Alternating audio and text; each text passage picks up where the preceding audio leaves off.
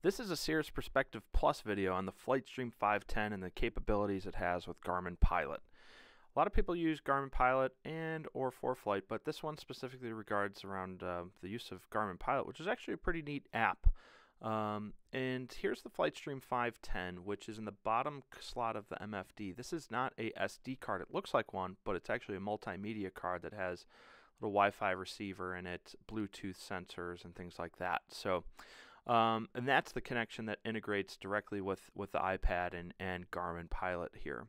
So one of the things to access a lot of the features with it, up here at the top in the center, there's this like little connects icon.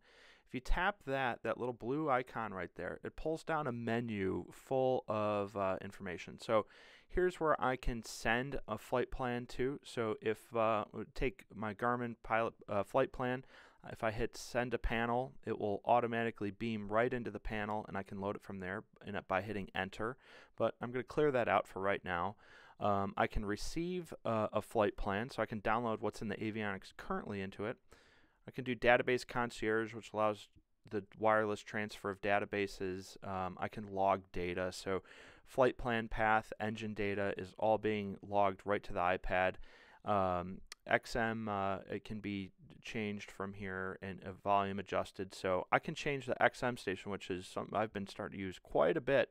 So I can go through all the different lists of channels and all that, and put a little Taylor Swift on, or go back to my usual channel 53, which is chill.